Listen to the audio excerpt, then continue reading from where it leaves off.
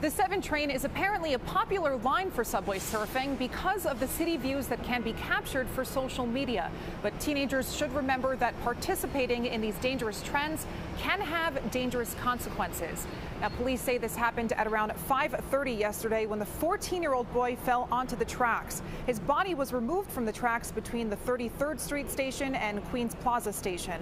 He suffered from head trauma and was taken to Cohen Children's Hospital, where he was pronounced dead.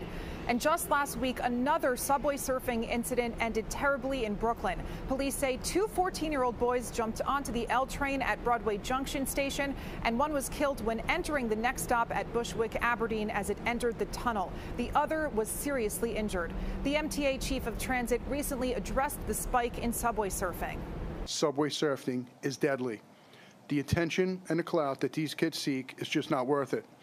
All too often, we are seeing young kids, 12, 13, and 14 years old, not thinking of the tragic consequences of their actions. And last week, the mayor pointed fingers at social media companies for these videos circling on the internet, and he calls for a ban.